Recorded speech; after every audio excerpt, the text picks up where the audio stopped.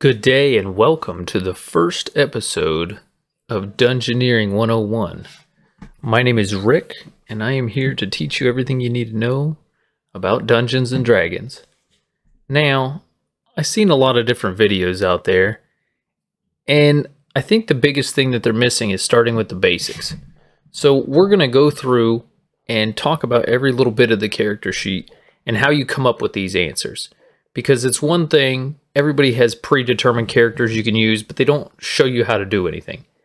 And included on my Discord, I have this template right here, which I took the liberty of kind of typing in just a little cheat sheet to get where everything comes from. So we're going to go ahead and start off at the top. This is Gundrak Stonefist. He is a level 1 fighter, and he is a mountain dwarf. So background is where your character comes from. Now, in Dungeons and Dragons, they have a bunch of different mechanical advantages for each of the backgrounds. You can choose any one of them you want, and they all provide different things. They don't necessarily mean anything because, for example, there's a charlatan, somebody who grew up as kind of a scoundrel, and you could have a paladin that grew up as a scoundrel but changed his ways, or you could have a cleric who's still a scoundrel. It doesn't define who your character is, it just shows where they came from. So, not only that, we have alignment, which his alignment is neutral good. There's a whole debacle about alignment, but there are 9 different alignments, and long story short, they don't really matter. Your character is who you want them to be. It doesn't matter what the paper says. If they're good, they can still do bad, and if they're bad, they can still do good. So I don't think it's a good representation of it. But we're going to go ahead and get started. The most important 6 things that you're going to come up with are your strength, dexterity, constitution, intelligence, wisdom, and charisma. Now these are done one of 3 ways. So the first way is called standard array, which I have up here. That means that you take these numbers and plug them right in. 15, 14, 13, 12, 10, and 8. Now these numbers represent how good your character is at something. So being a fighter, strength is going to be my best thing, followed by constitution. Now, not to be outdone, he is going to be decently wise for what he is.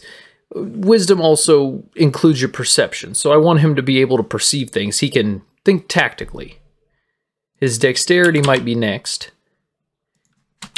10 is considered the average, so that means that he is average intelligence, and 8 means he is below average. So he is a gruff warrior, but he is not exactly a good speaker. So each of these numbers is assigned a value, a modifier, if you will. So how you get that modifier is you do whatever number you're at. So for strength, it'd be 15 minus 10, and then you divide it by 2. So I guess if you want to use order of operations, it's going to be something like that. So what happens is 15 minus 10 is 5, divided by 2 is 2.5. So you round down, so it's a 2. So dexterity going over the same route is a 1, constitution is a 2, intelligence is a 0, wisdom is still a 1, and charisma is actually a -1. So these values represent when you roll on a dice, what you're going to add or subtract to it. Now, when you go under inspiration, if you do a good job and your DM thinks that your role playing is very well, or they just specifically like something, they might give you an inspiration. So you add or subtract based on what they give you. Proficiency is found where your class is. So when you go into your class, let's see here, it's down here. So at first level, your proficiency bonus is +2. So you're just going to add a 2 there, which means that, let's see. So now the rest of this starts getting a little more tedious, but it's not too bad. So since he is a dwarf, you look under your race. So it looks like dwarfs get +2 to their constitution. So I'm going to change this to a 16 and make this 3. Now, These are all features that come with your race. So alignment, it just gives you an example of what most dwarves are like. They're between 4 and 5 feet. Let's see, base speed is 25. So while we're filling this out, I'll just go ahead and put in 25. We just kind of go down. So dwarven resilience. So what I like to do,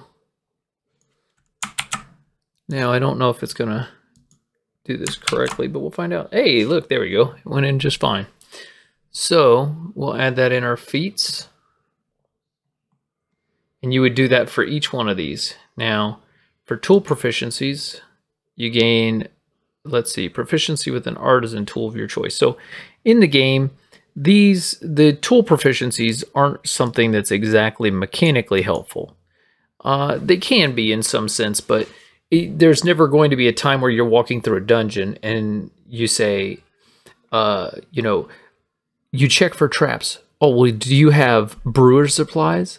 Like, no. But if you wanted to brew your own beer, perhaps being proficient with brewer's supplies will give you an advantage. So when you roll, there's a good chance that what you come up with is a success. So when you pick these, you just think carefully about what you want. It's a flavor for your character in a sense. Because D&D isn't like a video game where you put in slots.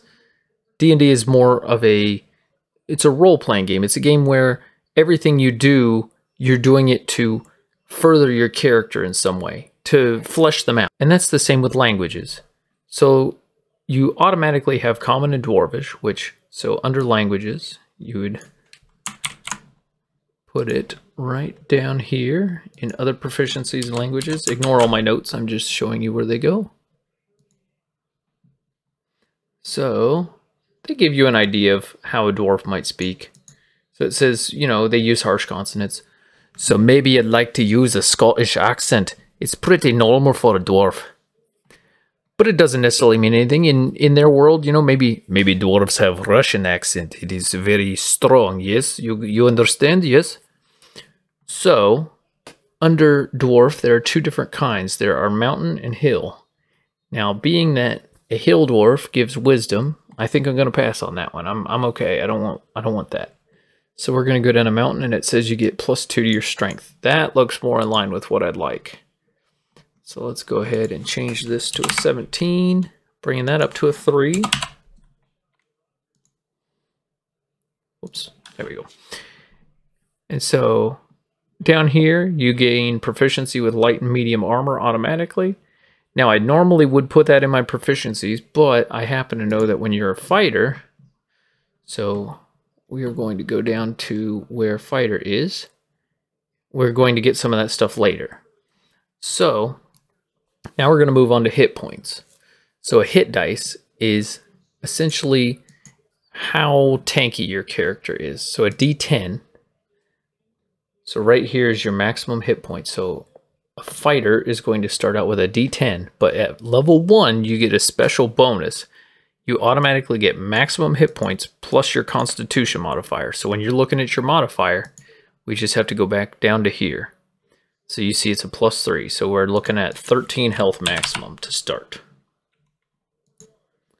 So now, at higher levels, see you roll your D10.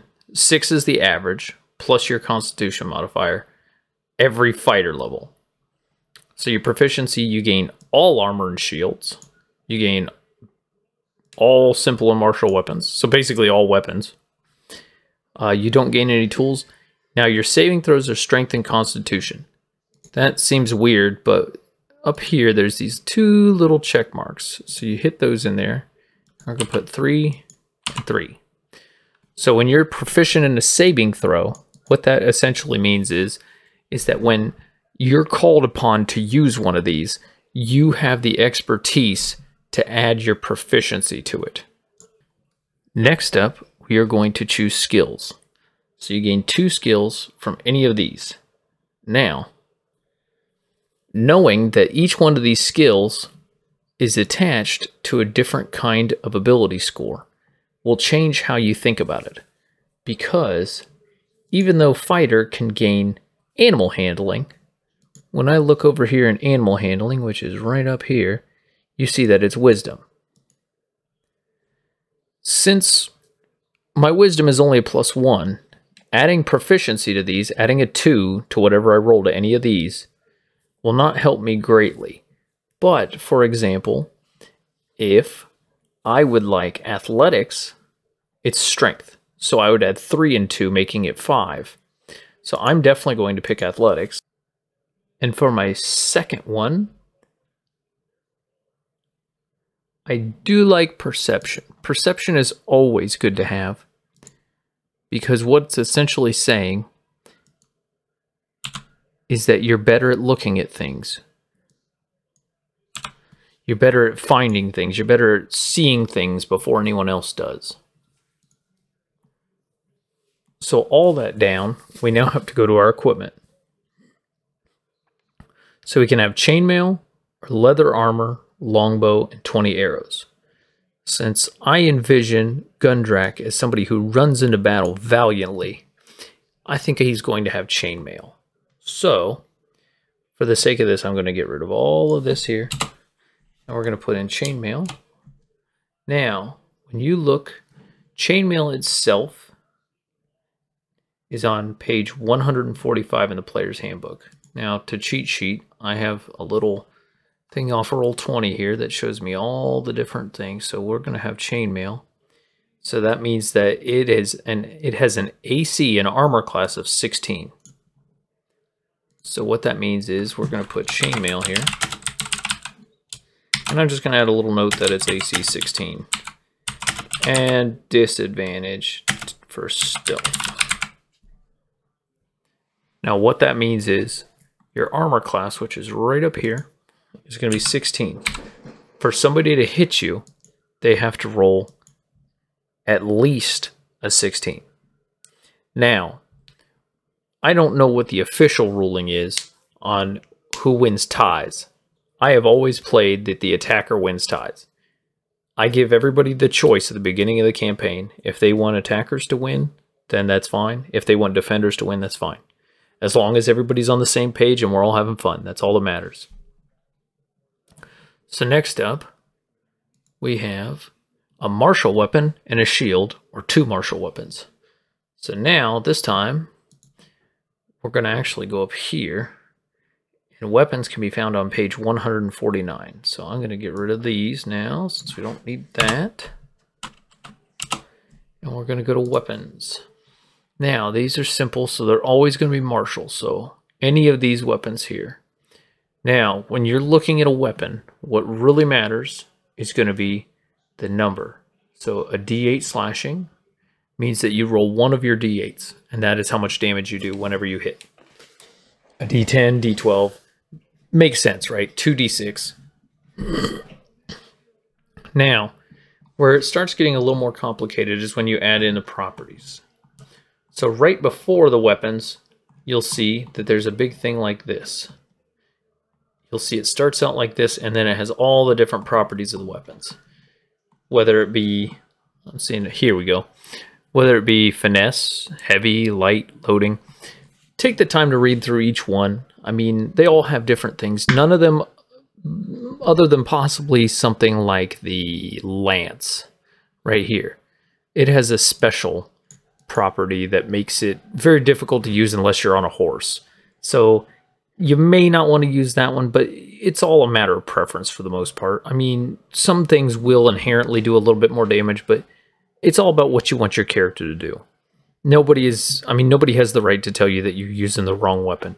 If you want to use a Morning Star, even though you can use another one-handed weapon and do a D10, that's their problem, not yours.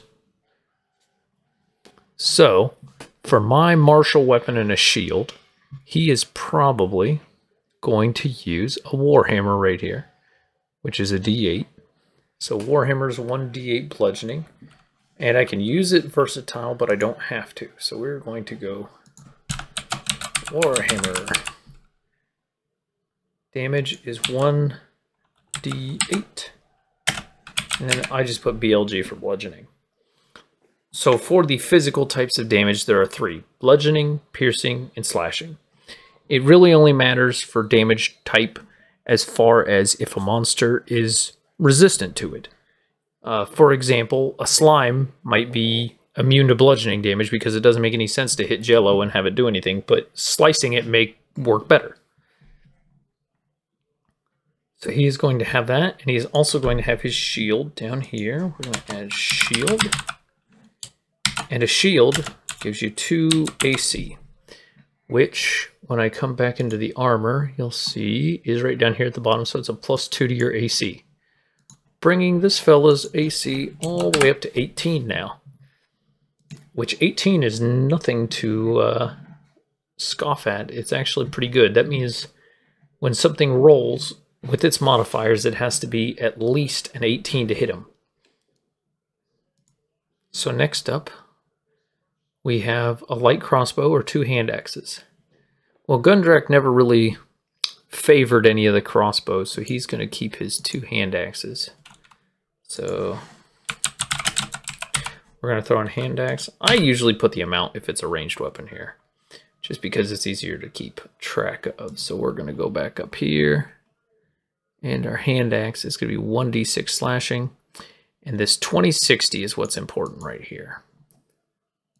So 1d6 slashing. Oh, I can't spell slashing. I guess that'll work. We'll do SLA. And it's 2060. So what 2060 means is that you can throw a hand axe 20 feet regular. When you throw it, that's great. That's fine. When you throw it 60 feet, you have less of a chance to hit. It's not as good of a chance to hit. And we'll get into advantage and disadvantage a little later. I won't overwhelm you while we're still talking about the weapons. So next up, we have a Dungeoneering pack and an Explorer's pack. So here we are at the all the different kinds of packs. So we have a Dungeoneering pack, which is a backpack, a crowbar, a hammer, 10, I call them pitons, but apparently they're pitons, 10 torches, a tinderbox, 10 days of rations, and a water skin, and it has 50 feet of rope. Or we can have the Explorer's pack, which is backpack, bedroll, mess kit, tinderbox, 10 torches, 10 days of rations, and a water skin, and 50 feet of rope. Now to me, the Dungeoneering pack sounds way better. I like the crowbar and the hammer. I think that both of those are very versatile and useful tools. If you need in a door, it works a lot better a lot of times. So we're going to go down here and go... We're going to throw in a Dungeoneering pack. So now, it's up to you whether you want to write down what's in them or not. I generally remember what's in them for the most part, so it's not a big deal. But down here, there's actually a couple different places that you can put stuff for that. So we'll get to that in a little bit. So now, we have to choose a fighting style. Now, going just off of the player's handbook, you have these styles right here. So, since Gundrak is actually going to be the party tank, I'm going to use the defensive fighting style, which gives him another +1 to his AC. I'm going to put...